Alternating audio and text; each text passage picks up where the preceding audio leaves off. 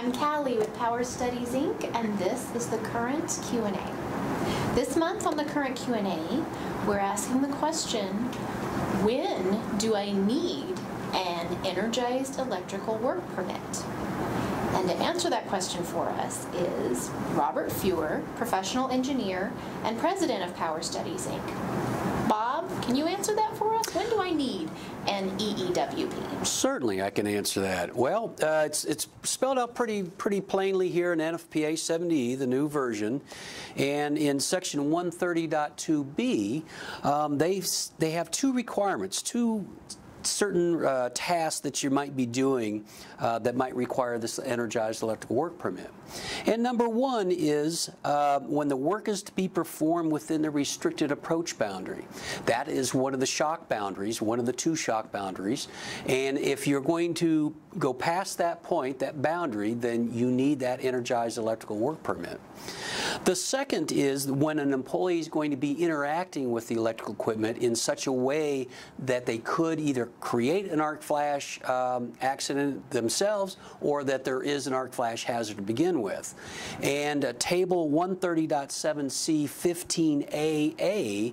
15AA lists various tasks. This is a brand new table that's in the NFPA 70 this year, and it lists all these different tasks for what electricians might be doing, and it will tell you based on that task whether or not the authors of this document, whether they feel there's an arc flash hazard or not. And if there is an arc flash hazard, then you have to wear the right PPE.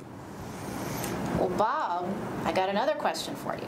Yes. I know sometimes you're exempt from needing an EEWP. When are those circumstances? When would you not need an EEWP? I get that question quite a bit, and it's really pretty basic. If you're doing repair work, where you're actually going to repair a piece of electrical equipment, you're going to install a circuit breaker, you're going to tighten a connection, that's when you need this electrical energized work permit.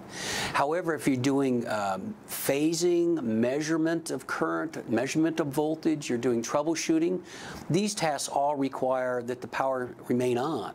And so it's very important that the power stays on so you can do these tasks. And those are the tasks that you don't need an energized electrical work permit for.